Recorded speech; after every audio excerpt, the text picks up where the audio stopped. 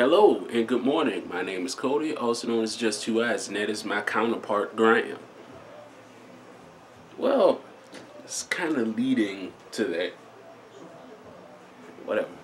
And this is a video about beauty in America. It's the best name I could come up with for the general topic of what I'm covering. Personally, and in my opinion, it's a shame. It's kind of sad how culture and media is shown to us to make us want to be perfect, to make us want to be this or that, to fit in, to feel like we need to make it. And the shows that we have here in America, it's a shame. I mean, all of these talent and beauty shows to, try to make these people, mostly women, feel like if you don't look this way, you're not going to make it. If you don't look this way, there's no way you can win. You know what I mean? What's wrong with being yourself? What's wrong with being naturally beautiful? I mean, everybody is naturally beautiful in my opinion. I love the way people look naturally. Toddlers and tiaras is a thing. I mean, what is that about? Even if the show is 100% fake and all of the little girls know it, it still has to have some effect on their mind state as they grow, to see that this is the world that they kind of grew up in, and then to find out that they are going to be known for this throughout their lives, or at least the majority of their lives. It has to mess you up somehow. It has to put you in that mind state that I have to be like this if I'm going to be in the public eye, because that's the only way that they're going to accept me. And then I don't know if you've ever seen that show. Go look at it. Go YouTube it right now. Just put it up there in the search bar. Toddlers and Tiara, any episode. Just take a few minutes and look at it. It's fucked up, right? These girls don't even know about puberty, and you're putting them through all of this? Come on. And then the way our culture pushes us to be a certain way, whether you're black, white, or whatever else in the mix, we are shown through the way we're grown up of how the best way to make it is. And that does have a lot of influence on people, especially the younger people. How when you look at people in the media, people who's making it, people who's successful, do they look like people like me? No, they don't. This lovely young lady right here, she's my good friend, and she looks amazing to me. She does. She looks gorgeous. She looks great. She just got off work. She's tired, but she still looks good. But not into the public's eye, not into the cultural media. She's still supposed to look like this, and that's sad. I mean, come on now.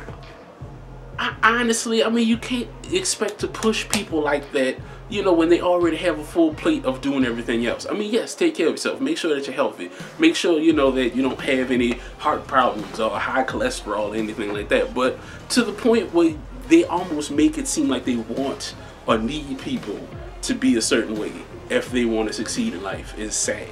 Another friend of mine, wonderful gentleman. He looks very just woken up out of bed, and I like that look. He looks great, but the way the commercials play it, the way the advertisement plays it, men around his age are supposed to look like this. Yeah, you're not supposed to look any type of way. You're supposed to look presentable at all times. Sad. This beautiful young lady, another friend of mine, she's cute as a button, love her to death, but by cultural media standards, no. No, by the way the public would perceive her, she's not going to make it anywhere. She's going to have to get a temp job or somewhere else like that, work behind the desk. She's not going to be on the main stage trying to do something with her life. No, because that's not how people see it when they look at TV. Because they want people to be beautiful. They want people to stand out. They want people to be perfect. And I don't know why. It's sad. And like I said before, I like natural beauty. I love skin blemishes and imperfections and bumps and curves and just everything about a person and how they naturally look. I think that's gorgeous. I love the dimples. I love the moles. I love the marks. I love all of it. I love all of it. And maybe I'm saying this because of the way I look. I mean, don't get me wrong. I'm not like TV gorgeous handsome. I mean, I am awfully sexy though. I do look good. And it's basically the point of this whole video, is that you need to think highly of yourself before you put other people in front of how you look. You can't depend on everyone you meet throughout your day, or even your close loved ones. You can't always depend on them to make you feel good about yourself, because it's you who you need to feel good about. Have you ever noticed that before? This little thing on my nose? Yeah, that's me.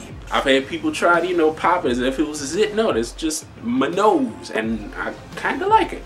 It took me a while, but I like it. But I love myself. I do. I really love myself.